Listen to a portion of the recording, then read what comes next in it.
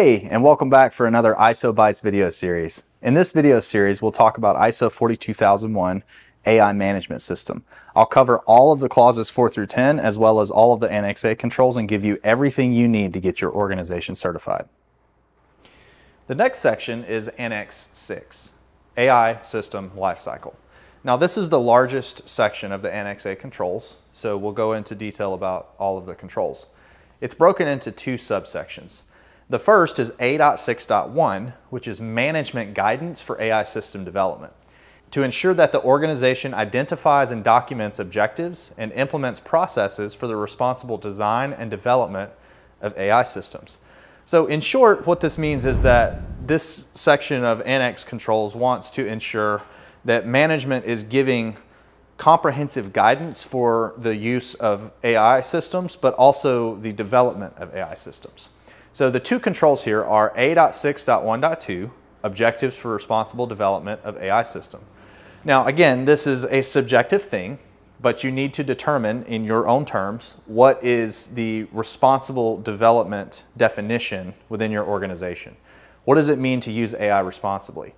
So, and this needs to be defined by leadership. So the control language says, the organization shall identify and document objectives to guide the responsible development of AI systems and take those objectives into account and integrate measures to achieve them in the development lifecycle.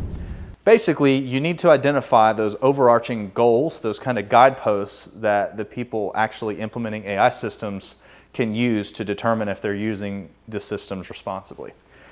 The next control is A.6.1.3 Processes for Responsible AI System Design and Development. Now this one again is similar, but it's instead of objectives, you need to document processes. So management should sit down and document the processes for responsible AI system design. Basically, what are the things you need to consider along the design phase? So the control states the organization shall define and document the specific processes for the responsible design and development of the AI system. So basically, management needs to articulate how you should think about designing these AI systems and the necessary checks that need to happen during that design phase. Now we'll get into the second subsection of A.6, which is A.6.2 AI System Lifecycle. This is a large set of controls, and this basically is the overall life cycle of developing AI systems from inception all the way through to production use and refinement.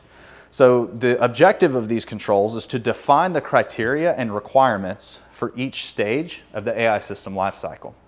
So the first control is A.6.2.2 AI System Requirements and Specification. This control basically says that you need to determine what the system requirements and the specs are for your AI system.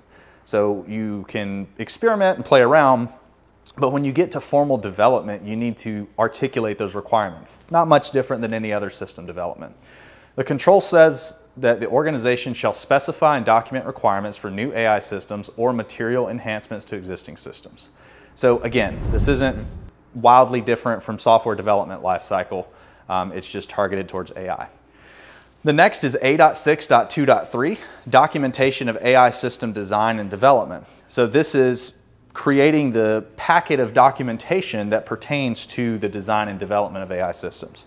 So the organization shall document the AI system design and development based on organizational objectives, documented requirements, and specification criteria. This is basically like an SDLC, but again, created specifically for AI systems. The next control is A.6.2.4, AI System Verification and Validation.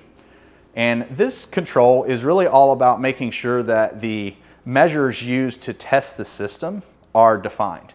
So the control says the organization shall define and document verification and validation measures for the AI system and specify criteria for their use. So you can think of this as like a user story or a business case development for a particular set of features driven by AI. You need to document what those are and give testing a way to ensure that those objectives are met and that it was designed appropriately. The next is A.6.2.5, AI System Deployment. So once you develop something and you create it, you need to agree on how that system is going to be deployed. This may be a little different than your typical SDLC depending on the type of AI you're leveraging. The control states the organization shall document a deployment plan and ensure that appropriate requirements are met prior to deployment. So it's similar in that it expects you to create a series of gates that need to check out and be passed before an AI system can be deployed out into the wild.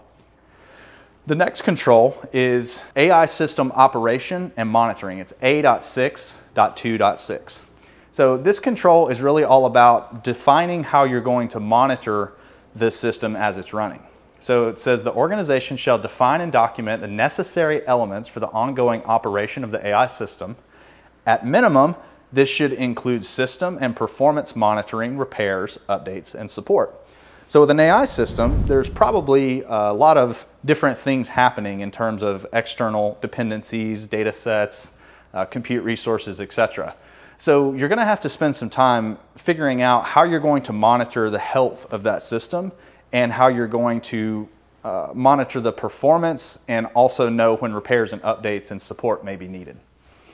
The next control is A.6.1.2 AI system technical documentation.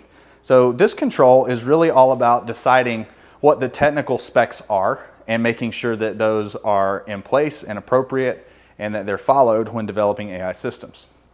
So this control is kind of long. It says the organization shall determine what AI system technical documentation is needed for each relevant category of interested parties, such as users, partners, supervisory authorities, and provide the technical documentation to them in the appropriate form. So that's a mouthful, but what it's basically saying is that you need to think about those stakeholders you identified in Clause 4, and you need to figure out what technical documentation do they need. AI systems in particular are kind of a black box. It's really hard for people to understand really what's going on under the hood because it is such a new thing. It's very different than developing our typical web application, for example. And so you need to spend some time thinking about what information do I need to provide my stakeholders to be transparent about the technical specs and the technical information related to this system. The last control is A.6.2.8. AI system recording of event logs. This one is also interesting because there are a lot of things happening with an AI system. There's a lot of intense compute going on. There's a lot of things that could potentially be happening in terms of decisioning. But ultimately, what you want to do is make sure that all of the relevant logs that could present significant information are stored and captured somewhere. So the control says the organization shall determine at which phases of the AI system lifecycle record keeping of event logs should be enabled, but at the minimum when the AI system is in use. So what it's saying is at least record all of the things happening, all the decisions being made, the responses being provided, all of the actions being taken by the AI system when it's in use in production. But it also advises that you should consider other phases of the AI lifecycle to implement system recording and event logging. So think about what those logs are, think about what the triggers you're going to want to use to inspect and make determinations off of are, and ensure that you have appropriate recording of those event logs at those different lifecycle stages. Thank you so much for tuning in today. If you still have questions about 42001, please reach out to us at risk360.com to see if we can help. Also, make sure to check out the description for some important links to other materials that will help you as you take your organization on this journey.